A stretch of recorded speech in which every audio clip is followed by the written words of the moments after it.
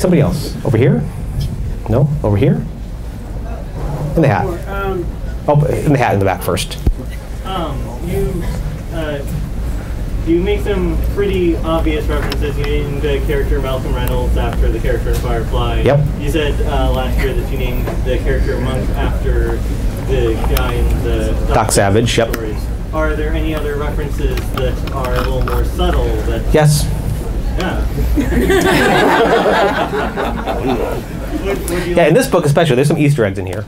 And there's going to be contests associated with one of these. My critique group didn't even figure this one out. I even questioned them. Do you know who this is? No, who is it? It's so-and-so. Oh my God, I can't believe it. So, don't tell anybody. There's a contest, you're not allowed to vote.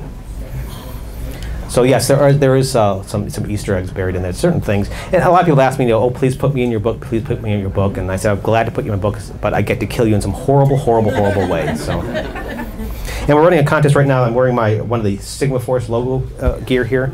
It's a fundraiser for the Humane Society. All profits go to the Humane Society if you get to Cafe Press and order some of our logo gear.